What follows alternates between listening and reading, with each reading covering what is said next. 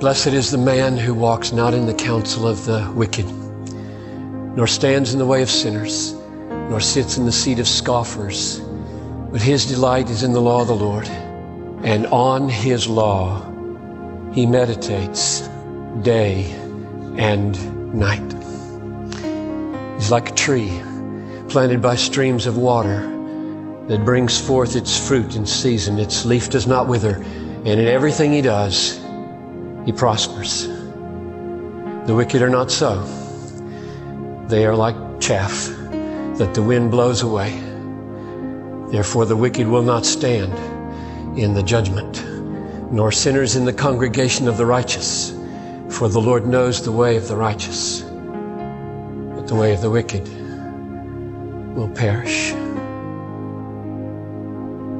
Bless the Lord, O my soul, and all that is within me, bless his holy name.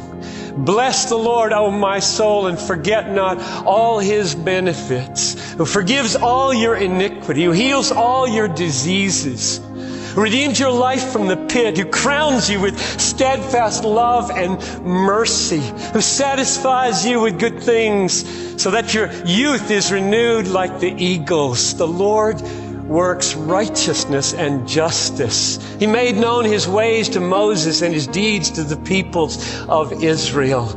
The Lord is merciful and gracious, slow to anger, and abounding in steadfast love. He will not always chide, nor will he keep his anger forever. He doesn't deal with us according to our iniquities. As high as the heavens are above the earth, so great is his steadfast love towards those who fear him. As far as the east is from the west, so far does he remove our transgressions from us. As a father has compassion on his children, the Lord has compassion on those who fear him. He knows our frame. He remembers that we are dust. As for man, his days are like grass. The wind passes over it, and it is gone, and its place knows it no more. But the steadfast love of the Lord is from everlasting to everlasting, and his righteousness to children's children, to those who keep his covenant and remember to do his commandments. You have put your throne in the heavens, and your kingdom rules over all. Oh, bless the Lord, you his angels, you mighty ones who do his word, obeying the voice of his word. Bless the Lord, all his hosts, all these ministers who do his will. Bless the Lord, all his works in all places of his dominion. Bless the Lord, oh my soul. Therefore, having been justified by faith, we have peace with God through our Lord Jesus Christ, through whom also we have obtained access into this grace in which we stand. And we rejoice in the hope of the glory of God. And not only that, we rejoice in our sufferings, knowing the suffering works patience, and patience works approvenness, and approvenness works hope. And hope does not put us to shame, because the love of God is poured out into our hearts by the Holy Spirit who's been given to us. For while we were still weak, at the right time, Christ died for the ungodly. Now, for a good man, one might dare to die. Scarcely will one die for a righteous man. But God shows his love for us in that while we were yet sinners, Christ died for us. So there is therefore now no condemnation to those who are in Christ Jesus. For the law of the Spirit of life in Christ Jesus has set me free from the law of sin and death. For what the law could not do, weak as it was through the flesh, God did, sending his own Son in the likeness of sinful flesh, and for sin, he condemned sin in the flesh, in order that the just requirement of the law might be fulfilled in us who walk not according to the flesh, but according to the Spirit. For those who walk according to the flesh set their minds on the things of the flesh, and those who walk according to the Spirit set their minds on the things of the Spirit. The mind that is set on the flesh is death, and the mind that is set on the Spirit is life and peace. For the mind of the flesh is hostile to God. It doesn't submit to God's law. Indeed, it cannot. And those who are in the flesh cannot please God. But you are not in the flesh. You are in the Spirit, if the Spirit of God really dwells in you. Anyone who does not have the Spirit of Christ does not belong to Him. But if Christ is in you, though your bodies are dead because of sin, your spirit is alive because of righteousness. If the one, the Spirit, who raised Jesus from the dead dwells in you, then He who raised Christ Jesus from the dead will give life to your mortal bodies also through the Spirit that dwells in you. So brothers, we are debtors, and not to the flesh, to live according to the flesh. If you live according to the flesh, you will die.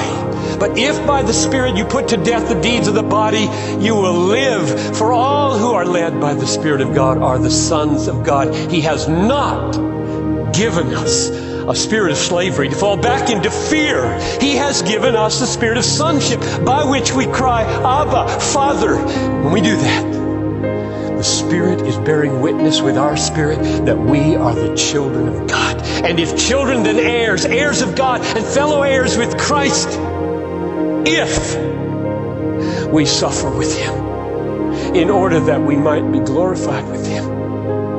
For I consider that the sufferings of this present time are not worth. No, that the whole creation has been groaning together like pains of childbirth, and not the creation only, but we ourselves who have the first fruits of the Holy Spirit, even we also groan, waiting our adoption as sons, the redemption of our bodies. In that hope we were saved. And who hopes for what he sees?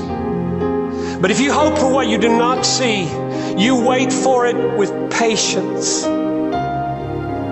Likewise, the Spirit helps us in our weakness, because we don't know how to pray as we ought. But the Spirit intercedes for us with groanings too deep for words, and He who searches the heart knows what is the mind of the Spirit, because the Spirit intercedes for the saints according to the will of God. For we know all things work together for good, for those who love God and are called according to His purpose. For those whom He foreknew, He predestined to be conformed to the image of His Son, in order that He might be the firstborn among many brethren. And those whom He predestined, He called. And those whom He called, He justified. And those whom He justified, He glorified. What are we going to say to these things? If God is for us, who can be against us? He who did not spare His own Son, but gave Him up for us all, how shall He not freely with Him give us all things? Who's going to bring any charge against God's elect? It is God who justifies. Who's going to condemn? It is Christ Jesus who died, who was raised from the dead, yes, who is at the right hand of God interceding for us. Who will separate us from the love of Christ? Shall tribulation or distress or persecution or famine or nakedness or peril or sword? As it is written, we are being killed all day long. We are counted as sheep to be slaughtered. No. In all these things, we are more than conquerors through Him who loved us. For I am sure that neither death, nor life, nor angels, nor principalities, nor things present, nor things to come, nor height, nor depth, nor anything else in all creation will be able to separate us from the love of God in Christ Jesus our Lord. I tell you,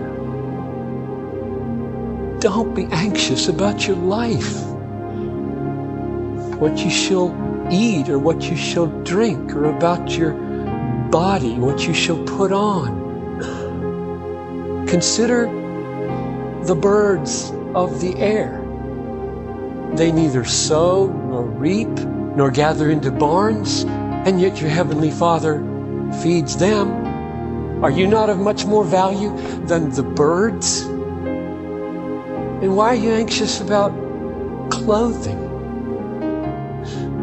Consider the lilies of the field. They don't toil or spin, yet I tell you, Solomon in all his glory was not arrayed like one of these.